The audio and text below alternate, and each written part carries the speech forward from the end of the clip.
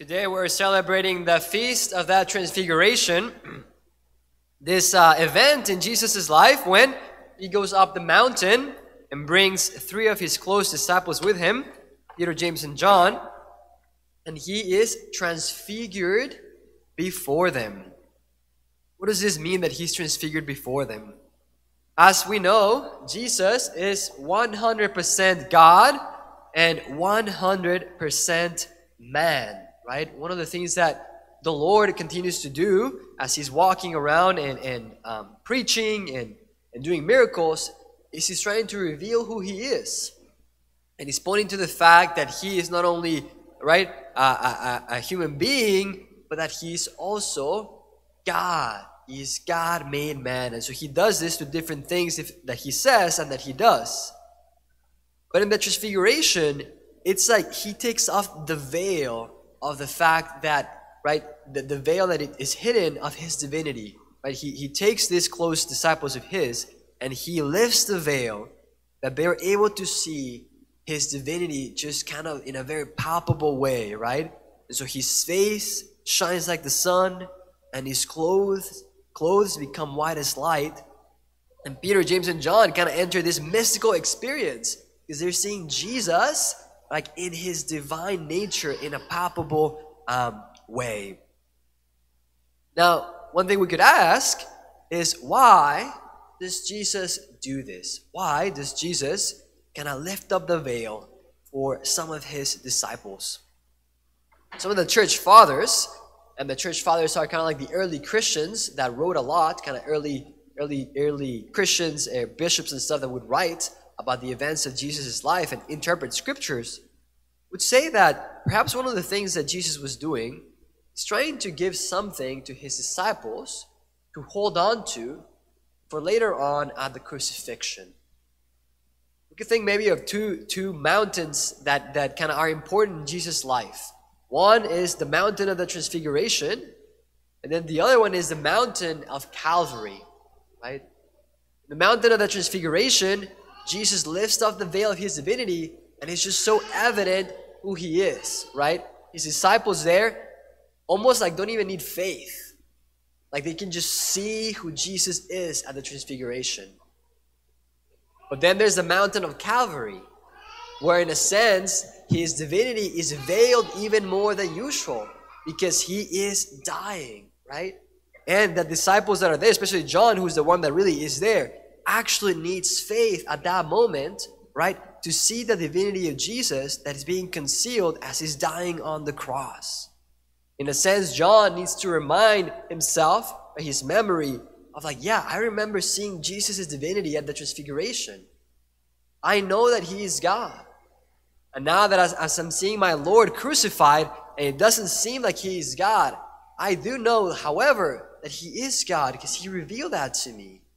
And so now, through the eyes of faith, right, John can see that Jesus is still divine, is the same man who was there at the Transfiguration, even though Jesus' divinity is being concealed as he is dying there on the cross. Perhaps something similar happens to us in our life. You know, we have moments where we kind of experience the Transfiguration in a sense, where the reality of who God is, his love for us, right? How he provides for us, his providence, his presence, his support, his comfort, his strength is very palpable. Perhaps it's so palpable that it's almost like we don't even need faith. Like we just see with clarity, like this is who God is. And I experience him. And it's just so easy, right, to see who the Lord truly is. Moments of transfiguration in our life.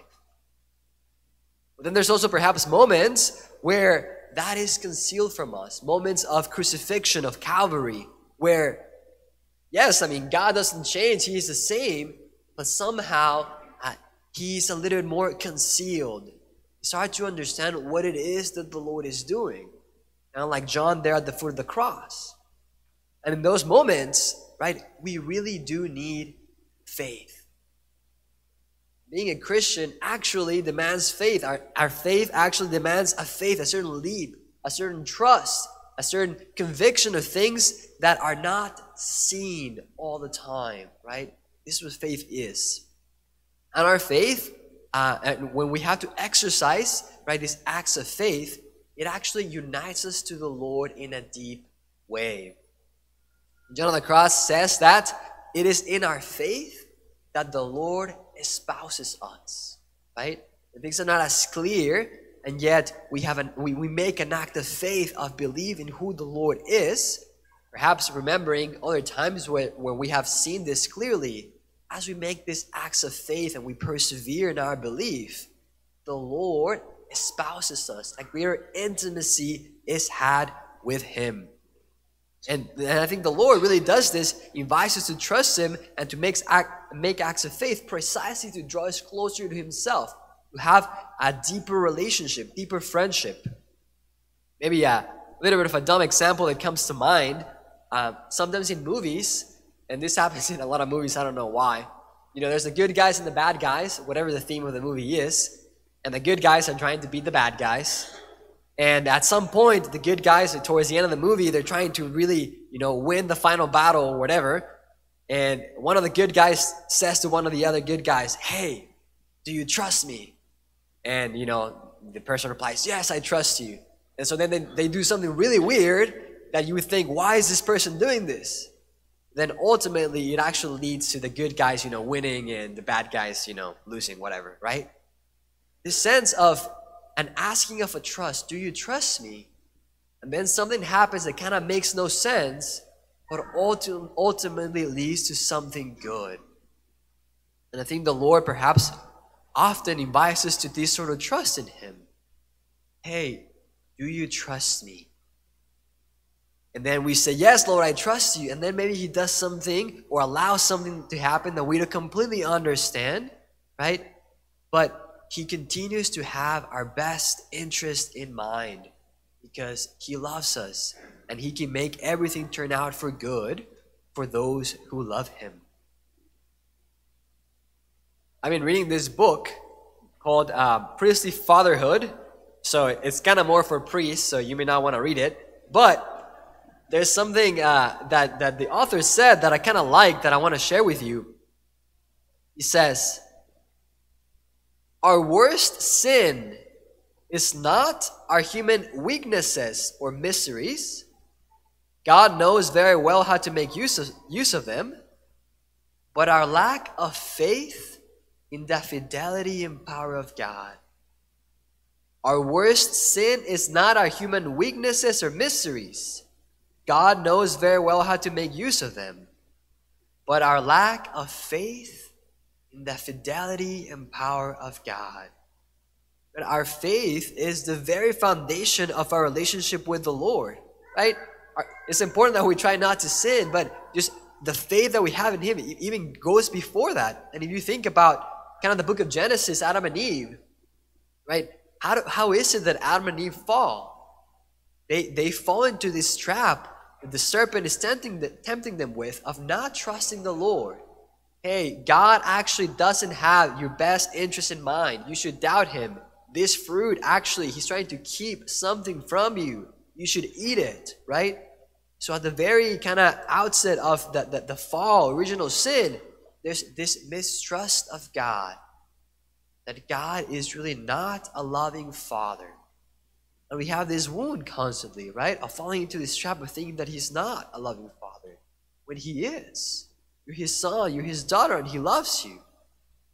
He does invite us. Sometimes He gives us clarity of His presence. Sometimes He invites us to trust Him when things are not as clear.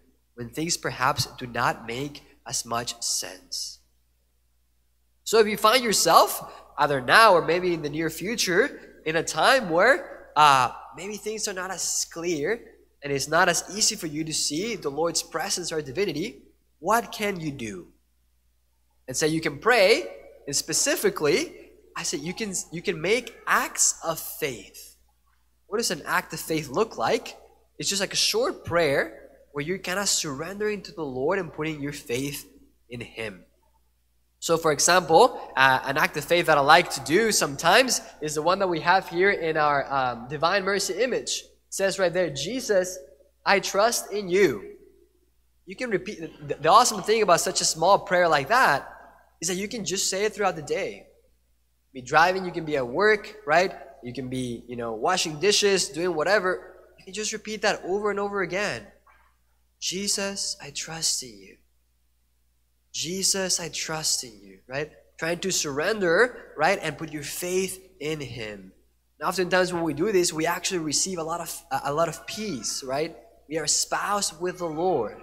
We receive deeper intimacy with Him, and we receive peace because we're surrendering to His will and knowing that He has our best interest, at hand.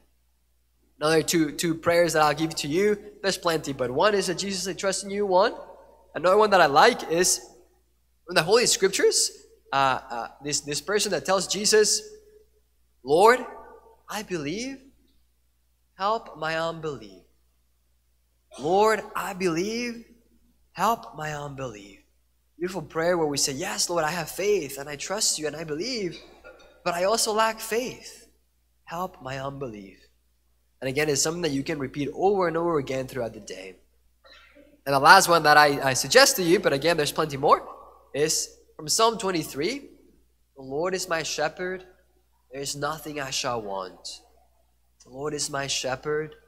There is nothing I shall want. And again, it's something that we can say over and over again, surrendering to the Lord.